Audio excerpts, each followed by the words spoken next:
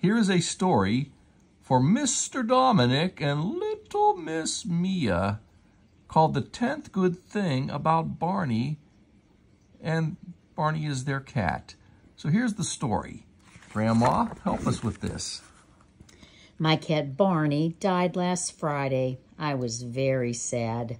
I cried and I didn't even watch TV. I cried and I didn't even eat my chicken or even my chocolate pudding. I went to bed and I cried.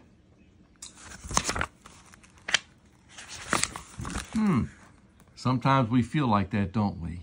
Well, my mother sat down on my bed and she gave me a hug. She said, we could give and have a funeral for Barney in the morning. She said, I think, how about you think of 10 good things about Barney so I could tell them at the funeral?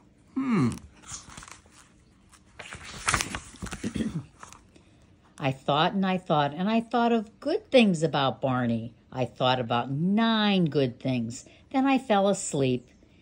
In the morning, my mother wrapped Barney in a yellow scarf. My father buried Barney in a ground in a tree, by a tree in the yard. Annie, my friend from next door, came over with flowers, and I told good things about Barney. There they are in the yard, digging a hole and getting to say good things about Barney the cat.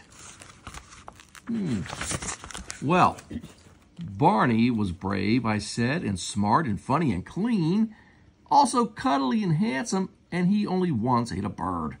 It was sweet, I said, to hear him purr in my ear, and sometimes he slept on my belly and kept it warm. Those are all good things, said my mother, but I just count 9. I said I would try to think of another one later. At the end of the funeral, we sang a song for Barney. We couldn't remember any cat songs, so we sang one about a pussy willow. Even my father knew the words. Well, Grandma, I don't know if I know any songs about pussy willows, but I'm glad that they were able to sing the song. And that's a nice thing to do when you're thinking about Barney, their cat. Then Annie and I went into the kitchen with Mother. She gave us orangeade and butter cookies, and she left the box on the table so we could have seconds. I gave my seconds to Annie. I miss Barney, I said. Well, Annie said Barney was in heaven with lots of cats and angels, drinking cream and eating cans of tuna and good kitty food.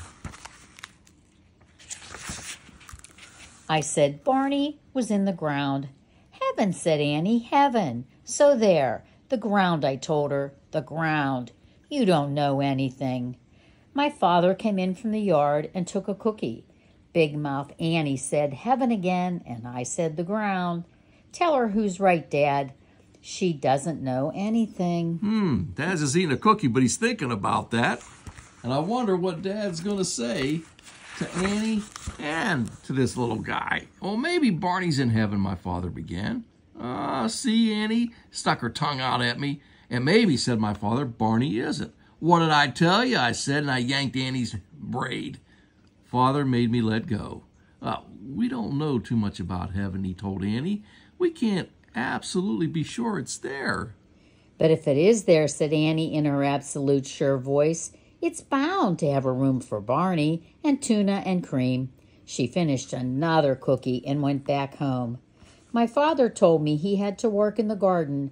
I said that I would help, but only a little bit. I told him I didn't like that that Barney was dead. He said, why should I like it? It is sad, he said. He told me that it might not feel bad, so sad tomorrow. And sometimes the next day you don't feel as sad. Well, my father had a packet of little brown seeds. He shook some out in his hand. The ground will give them food and a place to live, he said, and soon they'll grow a stem and they'll have some leaves and some flowers. Sometimes when we grow, that's what I like about spring, Grandma. Things grow that we put into the ground, and they look really, really nice. I squeezed the pack of seeds open and looked down to the bottom. I told him, I don't see any leaves and I don't see any flowers in there. Dad said, things change in the ground, said my dad. In the ground, everything changes. Will Barney change too, I asked him. That's a good question. Oh, yes, my father said. He'll change until he's part of the ground in the garden. And then I asked, "Will he help to make flowers and leaves?" "He will," said my father. "He'll help grow the flowers, and he'll help grow the trees and some grass. You know," he said, "that's a pretty nice job for a cat."